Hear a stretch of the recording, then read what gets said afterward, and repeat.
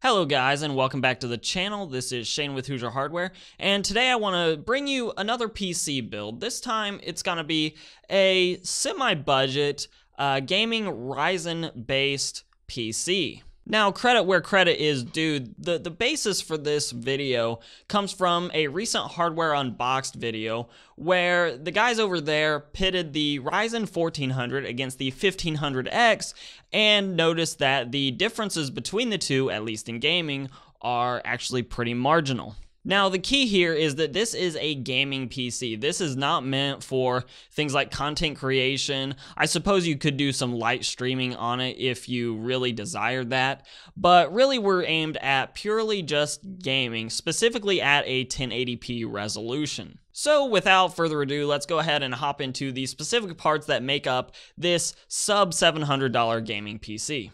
And at the heart of the build is the Ryzen 5 1400, which is a quad-core 8-thread part from AMD. Now, if you really want to do a little bit more overclocking, especially out of the box, then you may want to go ahead and jump at the 1500X, which comes with the Wraith Spire cooler. And by the way, I did a video on the Ryzen 1600 and how it handles overclocking with that same Spire cooler in a separate video that I'll link in a card.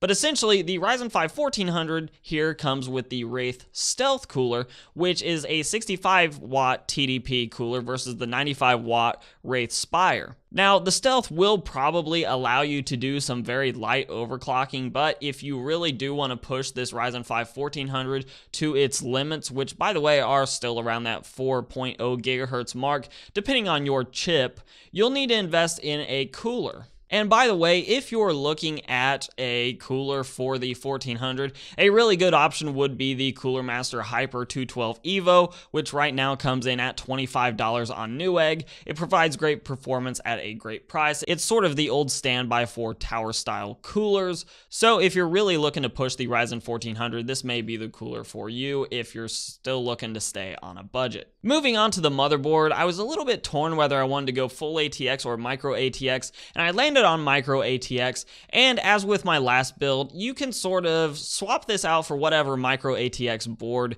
you prefer from whatever vendor you prefer. I have always liked ASUS because I believe their UEFIs are extremely clean and easy to work within, so I went with the ASUS Prime B350M-A. The nice thing about this motherboard is that it gives us all the features we're gonna actually need or want from a micro ATX motherboard in this system build. It gives us 4 DIMM slots for RAM expandability down the road. It gives us a couple of PCIe by 1 slots, which can allow us to add things like a Wi-Fi card or some other sort of by 1 expansion card down the road as well. And of course, it gives us an M.2 drive slot, which would allow us to put in a higher speed SSD in the system down the road as well. It just gives us generally a lot of upgradability and a lot of room to grow into the B350 platform. Moving on to RAM, I selected some DDR4 3200 RAM from G-Skill. Now, this RAM is at a little bit of a premium over something like a 3000 megahertz kit, but here's the rationale behind that. Right now, I would be a little bit surprised if the Ryzen 1400 could run this RAM at the full 3200 megahertz speed. However, UEFI updates down the road may allow for that type of stability. We don't really know, but at such a small premium over other RAM that is lower speed, I figured why not go ahead and invest in the 3200 kit, because at worst, we're gonna run it at below spec speed, but it should be extremely stable regardless. And now on the graphics card side, I picked an RX 570, and this is a 4GB variant. Right now, there's really not a whole lot in the way of 8GB variants of this card, and it weighs in at $170. Now, the rationale for picking this card over something like the 4GB 580 variant is pretty simple. We save $30 on the retail cost of the cheapest RX 580s, plus most people at this price range probably aren't going to be gaming on a monitor that supports anything higher than 60 FPS, and I really feel like the 570 gives us the best bang for our buck in this price range and will allow us to game even modern AAA titles at that 60 FPS point, especially if we're willing to just tweak a couple minor settings. We may not be gaming at full-on ultra settings, all anti-aliasing maxed, but we will likely be gaming very close to that. Now, storage is another place where we may have sort of skimped out a little bit, and I did a video on how storage doesn't really affect your gaming performance once you're in-game outside of load times, and you can click on the card there for that video.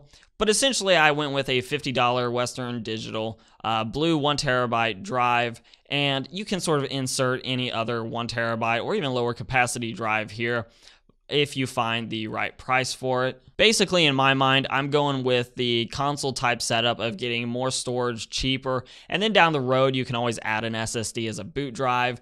You can even take advantage of that M.2 slot eventually when those SSD prices come down a little bit further. For the case, I decided to go with the Fractal Design Core 1500, and it's a little bit expensive for this type of build, coming in at $60 plus shipping, but I feel like it's actually kind of worth it. My rationale with computer builds has always been there are certain parts that you really shouldn't cut out on, and the computer case in my mind is one of those. This particular case will give you some cable management behind the motherboard tray, which really isn't an option on cheaper micro ATX computer cases. It gives us plenty of expandability with the drive cages. It actually does support water cooling if we want to go that route down the road.